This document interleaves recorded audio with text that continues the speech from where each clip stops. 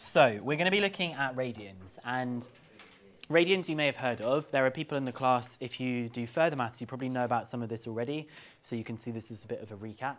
And radians are basically a different way of measuring angles, and they are, in many ways, a more superior way of measuring angles, and we're going to find out a lot more about that. So the first thing we're going to be starting off is learning what actually are radians. Why do we use them? How are they related to degrees? And then as we go through this chapter, we're going to be looking at things to do with geometry again. We're going to be looking at stuff that you may have been familiar with either from GCSE or from things that we did in year 12 to do with like the sine rule and the cosine rule, but we're just adding some things in using radians. We're also going to be looking at solving trig equations in radians, and that's going to be a great opportunity for us to recap some of that stuff from chapter 9 that you've all watched my videos of even though I wasn't teaching you. And then the last thing we do is a very, very small thing called small angle approximations, which is something that is new to the A-level from the last few years, and so it's not really come up very much.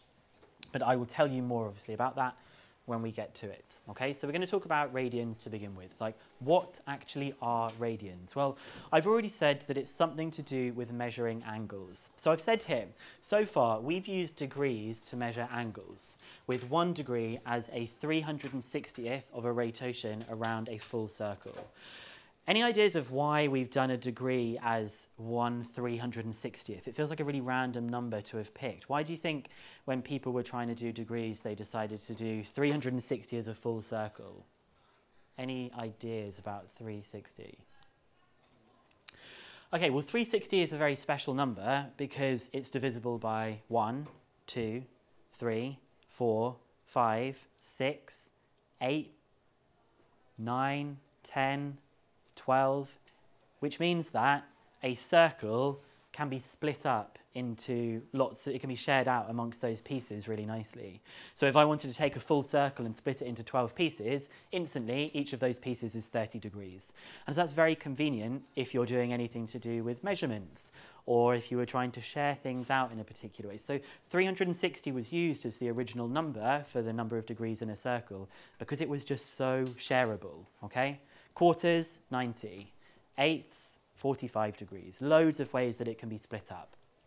So that's why 360 was used. But it's funny because you just have always thought, oh, well, 360 degrees is used. You know, someone one day picked that. It's not true. It's just someone said there are 360 degrees in a circle.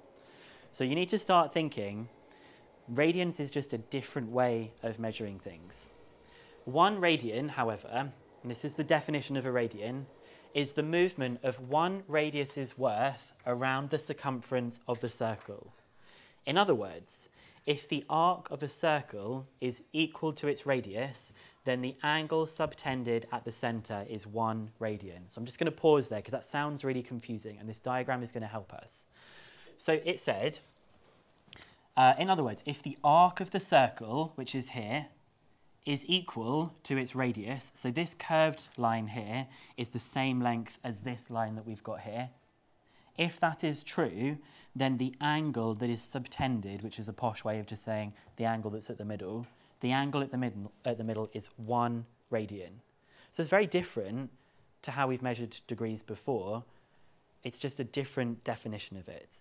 And you're going to have to trust me about why this definition is so important. It's because it makes so many other things in maths work properly. Okay, you just have to trust me with it for a while. So I've said, outside geometry, mathematicians nearly always use radians.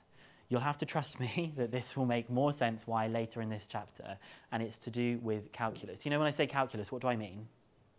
What do I mean, calculus?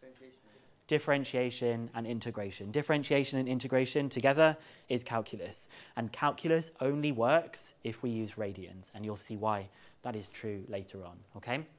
So this is 1 radian is when this outside section, that distance, is exactly the same as the distance of 1 radius. So I'm going to show a bit of a demonstration here that will help us visualize what is happening. Let's see if I can make this full screen. Okay, I'm actually going to make the radius 1 just for the sake of this demo. Whoops, not 0.99. Oh, for God's sake. That would be the rest of the lesson, me trying to get it to 1. Okay, and I'm going to zoom in a bit. Okay, so at the moment, this angle theta, we don't know how many radians it is. But when I move this around to here, that is exactly 1 radian, because this blue line is 1 length, okay? Now, as I keep moving it around, I have another radian, because it's now 2 lengths of the radius around the outside. And then over here, I would get to 3 radians. And then over here, what do you think the number of radians is? It does actually say, but how many radians is over here? It's pi. It's not quite pi because of the way I'm dragging it around. It's pi radians. I'm going to try and work out why it's pi radians in just a second. So as I keep going around, I've got 4 radians, 5 radians, 6 radians, and as I go all the way back to the beginning, it's 6.28, which is 2 pi. Okay? So we're going to try and work out why that is true. Let's go back to this page here. So let's think about it, what we just said with a semicircle, okay? If this distance here is 1, what is this distance around here? What is the distance? If this is a semicircle, the radius is 1. It's just pi r, isn't it? Because the full circumference is 2 pi r. So it is just pi r, and pi r is pi multiplied by r, which is in this case just 1. So that is why, because the length of this arc is pi, that means that the angle in the middle is pi radians. Just like here, the length of this is 1 and the length of this is 1. The definition says that radians is 1. And so if you have a full circle, so we're going to say that's the radius 1, and we want to know what is the arc all the way around the outside. Well, we know it is 2 pi multiplied by r, which is 2 pi multiplied by 1, or 2 pi. That must mean that the angle inside here is 2 pi radians. Okay? So that's the main thing I want you to commit to memory, is this, okay? Half of a turn is pi. That's all you need to, that's what you need to start off by knowing. Half of a turn of a circle is pi radians. And I've got this nice diagram here that is going to help us see some of these connections, okay? So I'm going to ask you in just a second to fill in the equivalent angles in degrees around the circle. Now, I don't know if you remember this from any of the videos you've watched of mine on trigonometry, but which direction do we measure angles on this diagram? Anti-clockwise. Yeah, it does say it up here, but if you didn't read that, I'm hoping you remember that they measure anti-clockwise, and you start from this section that we have over here. That's why on that demo we just saw, they were starting from the positive x-axis. And because pi is equivalent to 180 degrees, you should be able to fill in these other degrees purely with your knowledge of fractions, okay? So obviously up here, we know that this angle from here to this line is 90 degrees.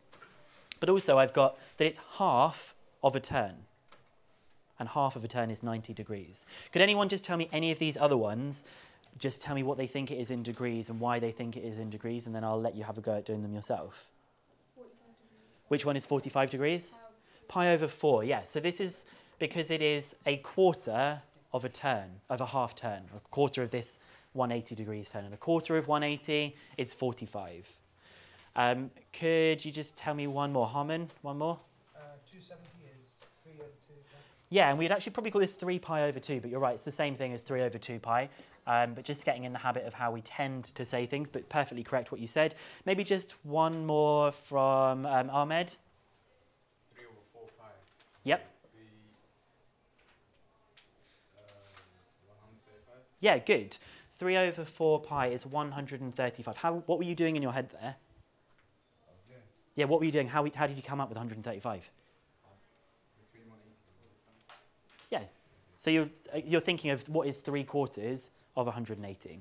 So I'm just going to give you a bit of time to fill in this circle. If you have finished filling in the circle, I want you to just try and remember as much of it as you can, because we're going to do a bit of a game to try and figure out where these things land in a second. So I'll give you a bit of time to have a go at that.